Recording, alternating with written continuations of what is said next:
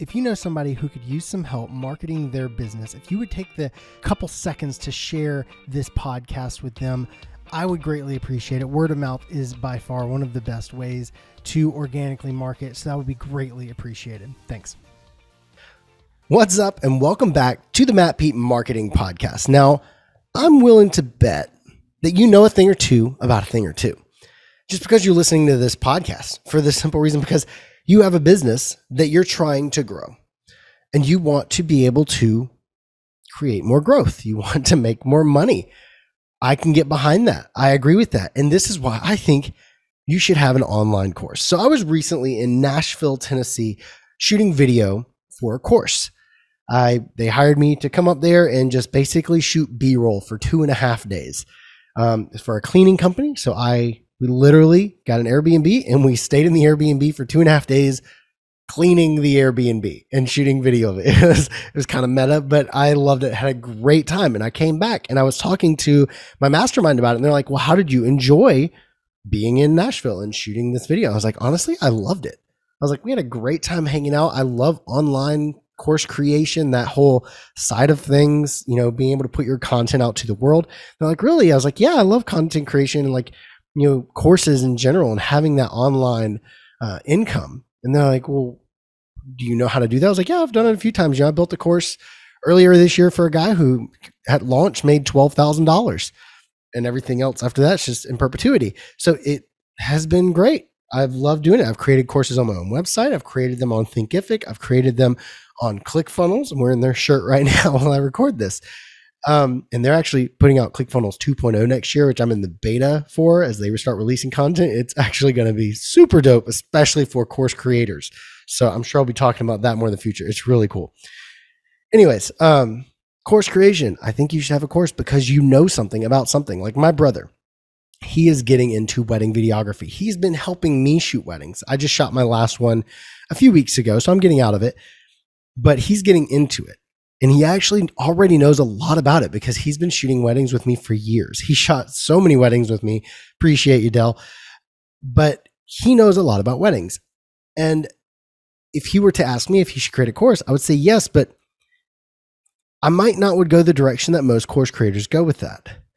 So for him, a lot of people in the photography space, in the wedding video space, they'll create a course on how to be a wedding videographer, how to be a wedding photographer. Maybe take it a different angle. Maybe a course for brides, how to find your perfect videographer. You could even think about giving away for free because then you're just helping brides. You're helping your client and they're going to see you as the professional when it comes to that. They're going to be like, well, this guy must know exactly what we need because he's literally written the course on it and he's giving it away for free on how to choose the perfect videographer. So there's so many ways that you in your business can create a course, and don't think you have to create a course teaching other people how to do what you do. Maybe your course is for your end client. So like I'm in a marketing space now. I'm in the business space. So I want to create courses to help you guys, to help everybody listening be able to put out better content and be found more. So that's why I'm creating a course for podcasters. That's why I have a course on video editing. I had so many people, so many entrepreneurs come to me say, I want to put out content and I need to learn how to video edit because I can't afford to pay somebody. Actually, at Funnel Hacking Live, I was shooting for John Lee Dumas. I was sitting in one of the chairs near the back of the room, editing his footage while the conference is going on. The person finished up and everybody's getting up leaving. I'm still sitting there editing.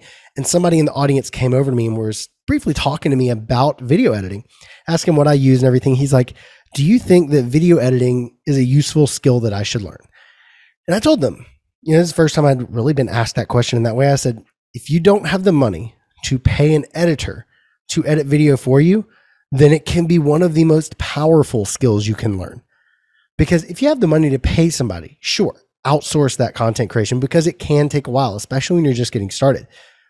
But if you're bootstrapping, you're just getting started and you don't have the money to pay somebody to say, edit your course for you, then you can save thousands of dollars by getting in Premiere Pro and learning how to do it for free.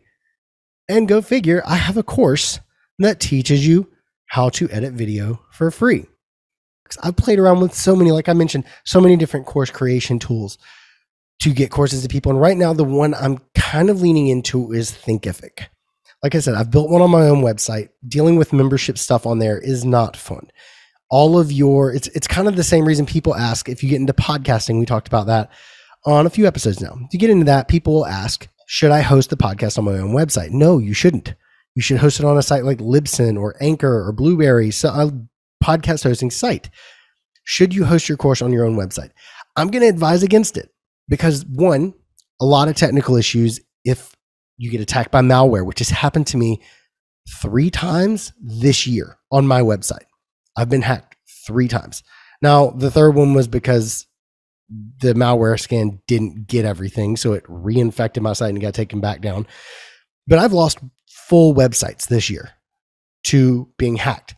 If you have your course on that and there's that much downtime, I was down for 2 weeks in July, August, because my site got hacked and Bluehost is like, well, you have malware, so we're shutting your entire account down. So I was down 2 weeks. So if you have people trying to access their course and they can't because Bluehost is dragging their feet and they refuse to help you get your site back up, then that's not good. You want to be able to provide the content that the people paid for. You're going to end up rebuilding because it's fast for you to rebuild your course on a new site than it is for you to get your own website back up. If you use a site like Thinkific or ClickFunnels, Kajabi, anything like that, they have their own built-in customer support. If they go down, they have teams of people working to make sure that gets back up as quickly as possible because they know their revenue is tied to your website being up. So I'm really leaning into Thinkific right now until ClickFunnels 2.0 comes out. Check that out. I looked into Teachable. The reason I chose Thinkific over Teachable, I'll go ahead and throw this out there in case you're biting at the teeth to start your course today. Teachable charges a percentage of every transaction. You sell a course for $100 and they take, it's a tiered system. So the higher tier you are, the less money they take out of it. But I think the lowest one I saw was like 5%. If you have a $100 course, they take $5 out of every course you sell. Thinkific doesn't do that. So you pay more for Thinkific for their versions, but it's like $10 more for the pro version or whatever it's called. It's like $29 on Teachable, $39 on Thinkific. Go with Thinkific. That's the main reason I saw right there, because you pay them, they host your course, and you don't have to worry about paying them anymore. You can worry about doing other things with your money because it's your money and you can market that course a little bit more. But definitely you should have a course because you have something to teach. It's going to make you more of an authority. So if you listened to the episode last week, we talked about podcasting. That's going to make you an authority. Now you're creating courses on that topic. That's going to make you an authority. So for me, I have the video editing course. I'm going to have a podcasting course. I'm going to have a course on creating courses because like I said, when I was in Nashville shooting that course with that company, it was awesome. I had a blast. And my mastermind pointed out, it's like, I think you need to be recording courses with people because that seems to really get you lit up and on fire. And I was like, you're absolutely right. So that's why I wanted to put out this episode. And I want you to hold me accountable because I plan on creating these courses. Like I said, the video editing one's already there. The podcasting one will be next because I've had so many conversations. But are you interested on a course about creating courses? And we can tie all this together with, how to shoot the video, how to take photos for things, how to layer it out. We can do the whole kit and caboodle, the whole shebang on creating courses if you want. So let me know. Send me an email at themattpete@gmail.com. Follow me on social media at themattpete. Anywhere, let me know. Is that something you're interested in? Do you want to know more about creating courses? I think you should. I think you should have one, even if the only reason is to be an authority figure. Say, hey, he literally has a course on X, on whatever you want to be an expert in. Like for my brother, he could have a course for brides to choose the perfect videographer. Now, obviously, he's biased because he has what he offers. So he knows what they need because he has a reason for offering it. So yeah, it makes you an authority figure in that space. It helps you help people, which I find that there's a saying, helping other people achieve. If you help other people achieve what they want, then you'll achieve everything you could want. So having courses allows you to do that. It allows you to help your target audience. It allows you to help your people achieve a goal.